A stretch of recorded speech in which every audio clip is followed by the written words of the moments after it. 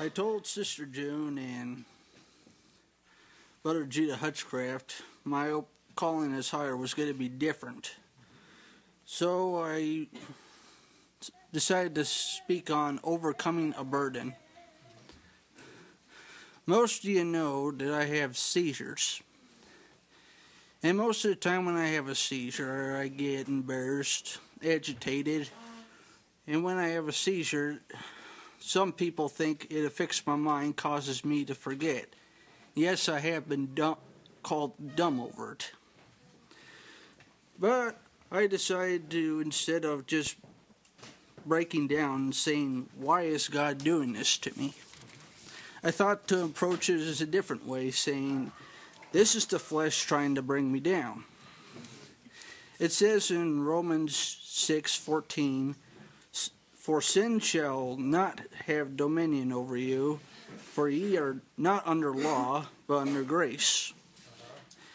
And I notice when I have a seizure, it kind of distracts me. I want to go off and hide, where no one can help me, no one can hear me, and no one can tell if I'm coming back to the meeting. And then it dawned on me that I should look on the things that I can do instead of the things that I shouldn't do. Like, what if I have a seizure? I was reminded of Brother Jason's class, and the point he brought out, one of the points he brought out, was wrestling with sin.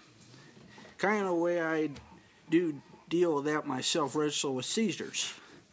But I like to think of it as like a boxing ring, like knock out and then you're down for 10. And then sometimes when I speak for the truth,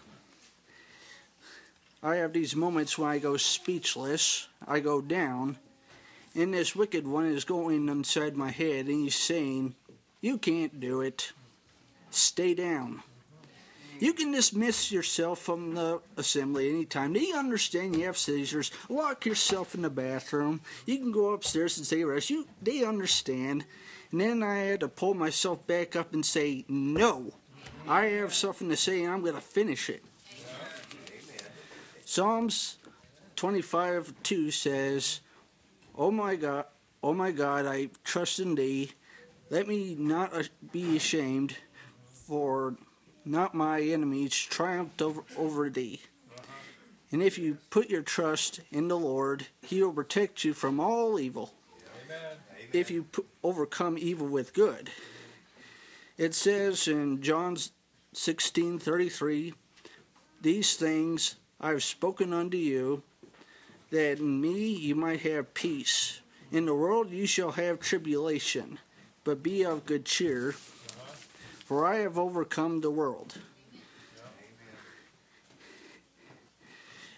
And I like to use one of the sisters as an example. As we know, Sister Tasha has been a diabetic for a long time. There are certain foods that she cannot eat.